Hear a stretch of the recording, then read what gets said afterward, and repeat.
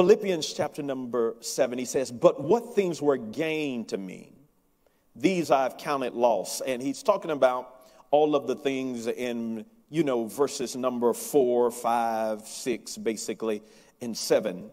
He says, but what things were gain to me, I count them loss for Christ. Yet indeed, I also count all things loss for the excellence of the knowledge of Christ Jesus, my Lord, for whom I have suffered the loss of all things and count them as rubbish. I'm reading out of the New King James. That I may gain Christ. Now we got to really grab what Paul is talking to. He says, I counted all those things lost that I may gain Christ and be found in him, not having my own righteousness, which is from the law, but that which is through faith in Christ, the righteousness which is from God by faith, that I may know him and the power of his resurrection.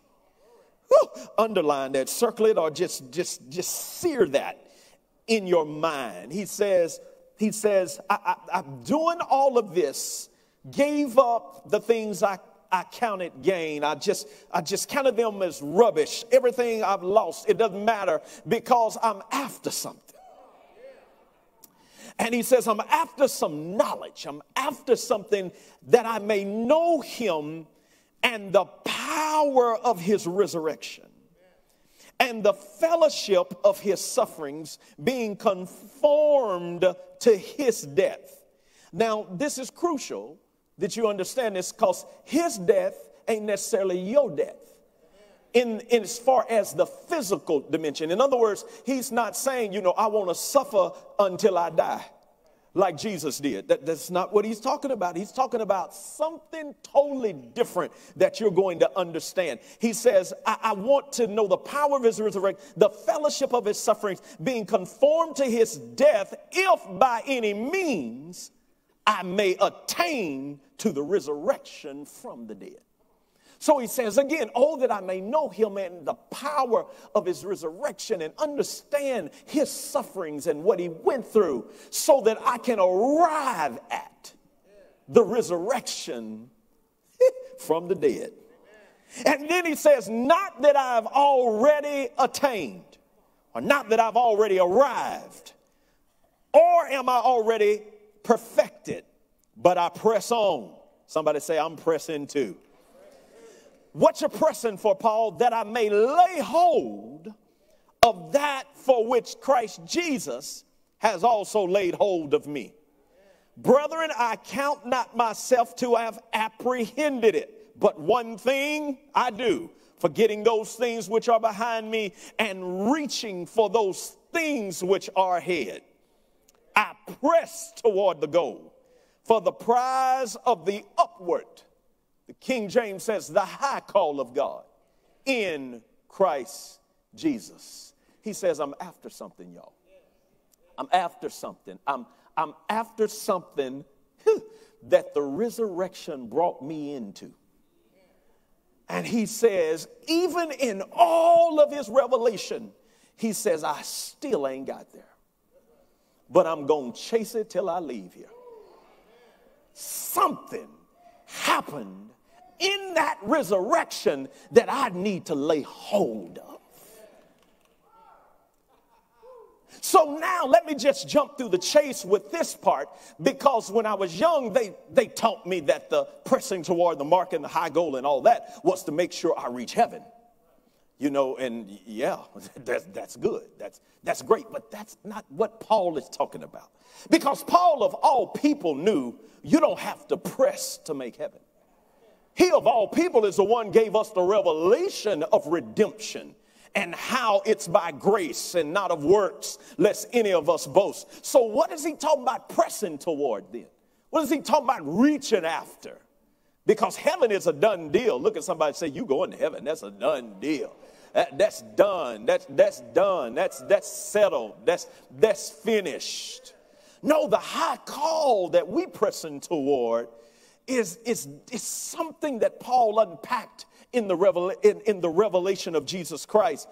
And here it is in Colossians chapter number 1. So verse number 9 says, for this reason, we also, since the day we heard it, meaning whenever these people came into the knowledge of Christ, whether it was the church at Ephesus, the church at Colossae, the church at Philippi, he always said the same thing. He was like, since you're now born again, he starts to say, I've been praying for you, that you don't stop right there.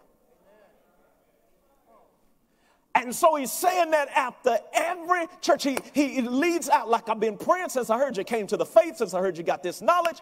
I'm praying for you. And so he says, for this reason, we also, since the day we heard it, do not cease to pray for you and to ask that you may be filled with all knowledge of his will in all wisdom and spiritual understanding. Woo, somebody underline that, spiritual understanding.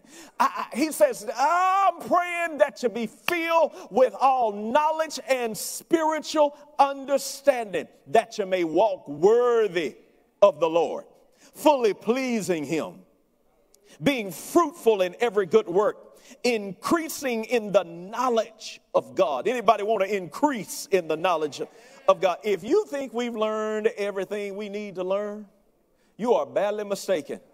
Paul saying all that he showed me, and Paul saying ain't none of y'all been caught up to the third heaven where you didn't know whether you was in the body or out of the body. He's saying none of you been there. I've been there, and I still don't know everything I need to know. That's what I'm after. So think about us, that there is so much more out there that we need to know. Hallelujah. Holy Ghost, tell us tonight. And then he says, so that you may have the increasing in the knowledge of God, strengthened with all might, according to his glorious power, for all patience and long suffering with joy, giving thanks to the Father who has qualified us to be partakers of the inheritance of the saints in light. Good God. Man, there's so much scripture in here, I don't think we'll ever get done with it.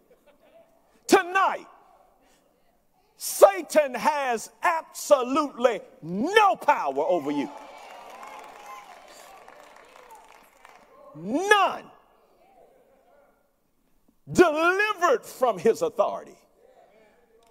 And then conveyed or transferred us into the kingdom of the Son of his love. Delivered out of the authority of darkness. Darkness has no power, and he did that by transferring us into the kingdom or the authority of God. And then it says, for by him are all things were created, that are in heaven and that are on earth, visible and invisible, whether they're thrones or dominions or principalities or powers. All things were created through him and for him. And he is before all things, and in him all things consist. And he is the head of the body, the church, who is the beginning. Did you hear what? And he is the head of the body, the church. Who's the head of the body? Christ. Who is he also the head of? The church. And then it said something about Christ that we're going to unpack. It said, who is the beginning? He's the beginning. He's the beginning. The firstborn from the dead. That in all things he may have the preeminence.